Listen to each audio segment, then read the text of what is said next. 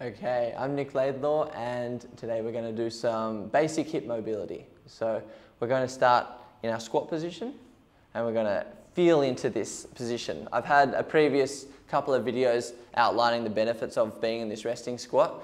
The person who taught me a lot of the benefits, I naturally migrated to this position when I went to Indonesia for the first time when I was like 14 years old. I just thought it was, I saw all the locals doing it. I saw a lot of them, how healthy they looked and how a lot of the elderly men were doing it as well, men and women, and they looked like their knees and ankles and hips were in good condition. And the reason why I want to be in good condition is so I can surf and show people this kind of stuff until I die, hopefully. So I saw it as a real plus, and now it's becoming more and more popularized. But one of my teachers, Ido Portal, he's done some studies and he reckons that a good 30 minutes of this accumulative a day is going to be really good for your back, for your digestive organs, as well as for all the connective tissue around the ankles, knees and hips. So be here, find as many different varieties and positions that you can be when you're here. You can mobilize your spine, you can extend your body, like I've shown in previous videos.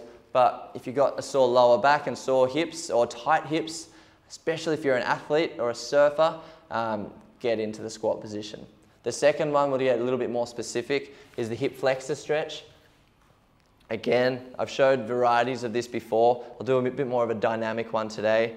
We lean forward, keep the weight on the heel, lean forward and back. We progressively load this.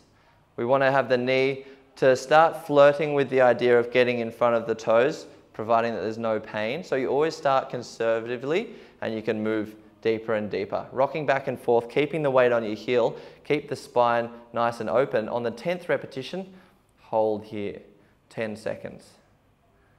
And then you can repeat the same process on the other side. So side on, toes tucked under, chest up, leaning forwards and back. 10 repetitions. On the 10th rep, you would hold for 10 seconds. After that, we'll go into the 90-90 stretch. So and this is just a different variation of one I've shown before. This will just be a really good morning routine. 2 90-degree angles, hip to the knee, straight line, knee to the foot, a straight line. The spine is lined up, the shoulders are pulled back. We draw the navel to the spine and then we hinge forward. We don't want to be hunched forward, we want to keep that spine long. I'm trying to push this front knee through the floor. As I hinge forward, give myself 5 breaths. Progressively, every time I exhale, progressively deepen the stretch. It doesn't mean I need to move chest to the floor, but I slowly get deeper and deeper. After 5 breaths, I can then circle the hips. So it's my left knee forward, so I look over the left shoulder, and I keep tension in my body as I lean and crawl myself all the way around towards my foot,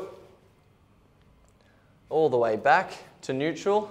I'll do the other side. And just like with the hip stretch, if there's one side that's tighter, use logic and spend more time on the tighter side. And that is one of the bases of corrective exercise. So tighten or stretch what's a little bit tighter. So those 3 exercises should put you in good stead to have really open hips. So enjoy.